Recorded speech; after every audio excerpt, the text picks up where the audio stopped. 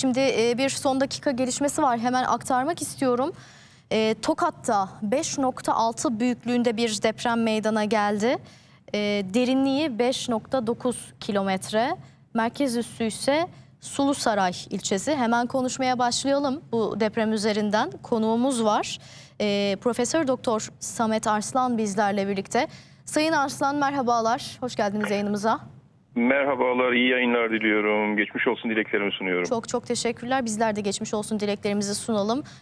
Şimdi bu Tokat'ta gerçekleşen depremi nasıl değerlendirmek gerekiyor? 5.6 büyüklüğü için ne söylersiniz? Şimdi milletimizin acı hatıraları var ne yazık ki 6 Şubat'tan. Bu noktada bugün yaşanan deprem bize ne ifade eder? Efendim daha önceki yaşadığımız depremler bizim Doğu Anadolu fay hattının üzerinde olan bir depremdi. Kahramanmaraş, Hatay üzerinde olan depremdi. Bunun birleştiği bir de bizim ikinci büyük, esasında birinci büyük Kuzey Anadolu fay hattı. Şu anda bugünkü Tokat'ta olan depremin bulunduğu bölge aslında. En büyük fay hattımız bizim aslına bakarsanız o. Uzunluk itibariyle Türkiye'den geçmesi itibariyle diğeri de Doğu Anadolu fay hattıydı. Doğu Anadolu fay hattında maalesef geçen yıl işte bir yılı birazcık aştık. Kahramanmaraş, Hatay, Malatya, Adıyaman, Gaziantep bu bölgelerde Osmaniye ciddi kayıplar meydana geldi ve gerçekten inanılmaz derece şiddetli bir depremdi.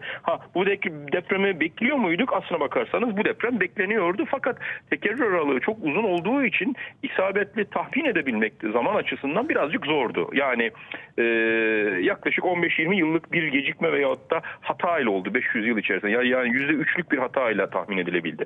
Şimdi bu deprem tabii kuzeye doğru Arap kıtasını kuzeye doğru ittiren, güneyden kuzeye doğru ittiren bir hareket, fay hattı.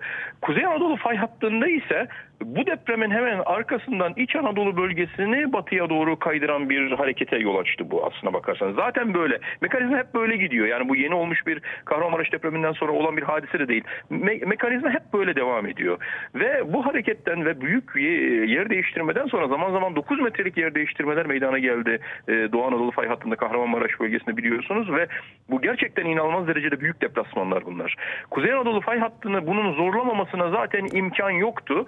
Ve bildiğiniz gibi de özellikle Kuzey Anadolu fay hattının birleştiği bölge Doğu Anadolu fay hattıyla özellikle bu Bingöl bölgesi ve Bingöl'ün daha batısındaki kalan olan bölgelerde bir sıkışma olduğu zaten biliniyordu. Yer bilimcileri arkadaşlarımız da bunları ifade ettiler zaman içerisinde. İstatistiksel olarak da bildiğimiz veriler örtüşüyordu üst üste. Dolayısıyla da İşte Bingöl'den başlayıp Erzincan'dan batıya doğru gidin işte Tokat'ta dahil olmak üzere İstanbul Marmara'dan geçin işte Yunanistan'a kadar devam eden bir hat bu ve dikkat edilirse son günlerde özellikle bu fay hattının doğu ucuyla batı ucunda sürekli küçük küçük hareketlenmeler vardı. Yani 4 ila 4,5 civarında depremler oldu. İşte dün hemen Yunanistan'da olduğu 2 tane. Hemen ondan önce yine bu işte Türkiye'de birkaç yerde Tokat'ta oldu yine 4 civarında vesaire falan o bölgelerde oldu yine aynı şekilde.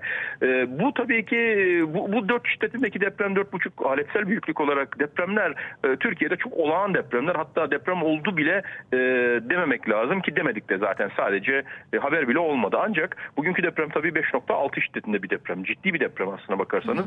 Yani orta büyüklükte. Umarım bir can kaybı veyahut da bir başka kayıp, zayiat olmamıştır. Şu ana kadar ben bilgilenemedim bu konuda.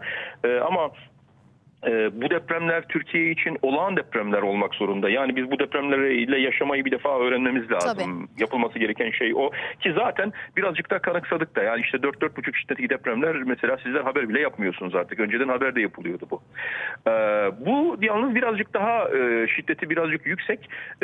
Genel olarak istatistiksel dağılımına baktığımız zaman deprem hareketlerinin fay hattı üzerinde Kuzey Anadolu fay hattı üzerinde yani Bingöl'den Çanakkale Boğazı'ndan çıkışa kadar Marmara bölgesinden çıkış diyelim Çanakkale demeyelim ona.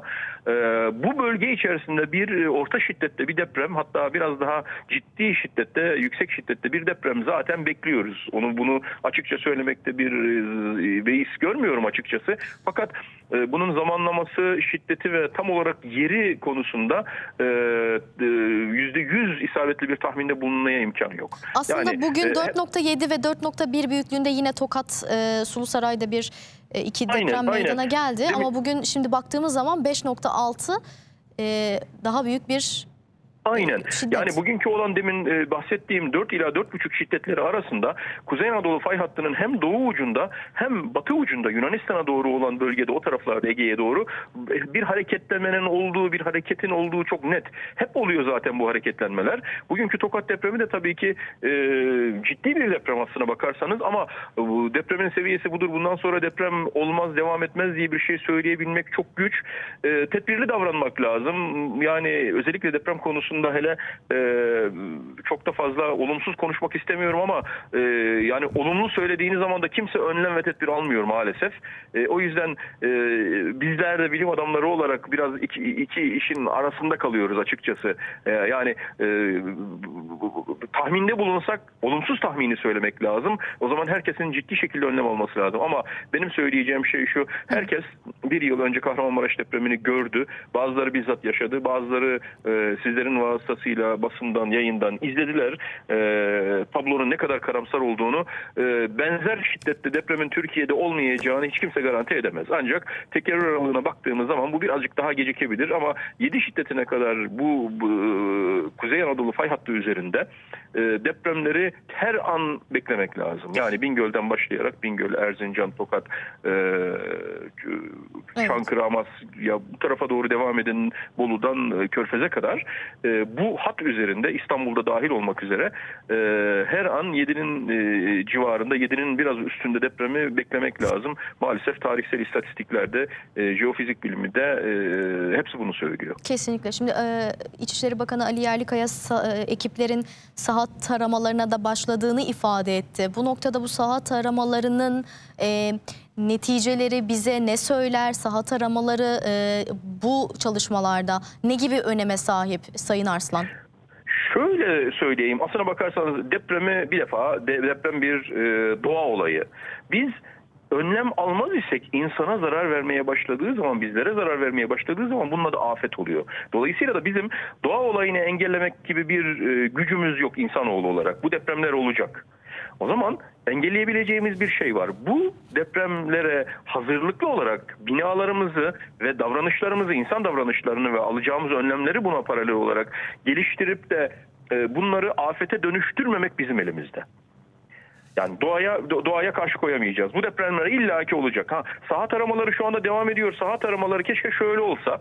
Mevcut binaların bu bölgede beklenen şiddetteki depremlere dayanıklı olup olmadığının bir türlü kontrol edilebiliyor olsa. Evet. Maalesef biz bu konuda hala çok geri durumdayız. Bakın, kamu, devlet binalarını güçlendirdiği, okulları, hastaneleri vesaire falan olabildiği kadar, yani ne diyeyim, %70-80'lerin üzerinde bir tedbir almış vaziyette Türkiye genelinde.